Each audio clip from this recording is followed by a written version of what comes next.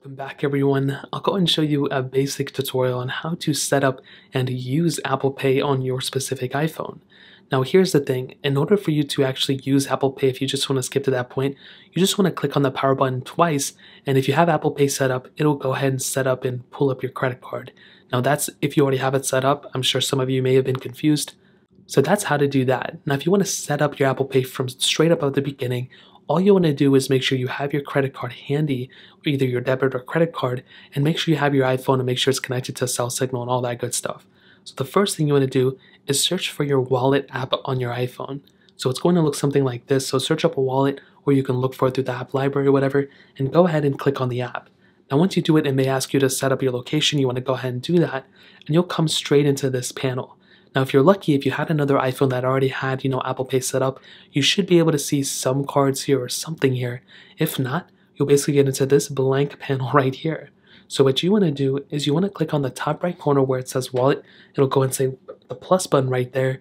All you want to do is go ahead and click on the plus button just like this, and you'll essentially come into a panel that will look something like this when it eventually comes up. And for those of you who don't know, it does take a long time for it to kind of, get with your credit card employer and all that stuff. It takes a long time.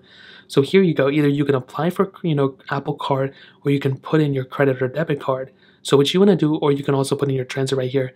But in this case, if you have a credit or debit card, you want to click here. If you're applying for an Apple Card, you want to click here. In this case, we want to go ahead and put in our credit card. So it's going to tell you it's going to add cards to Apple Pay and send money to your friends, whatever the case is. Everyone knows this. So what you want to do next, you want to click continue, and here is where you're going to essentially put your credit card in frame. So you're going to grab your credit card. I'm not going to show you my credit card, and you're going to put your credit card right in frame, and that will essentially add your credit card. Now it will go ahead and contact your specific credit card provider.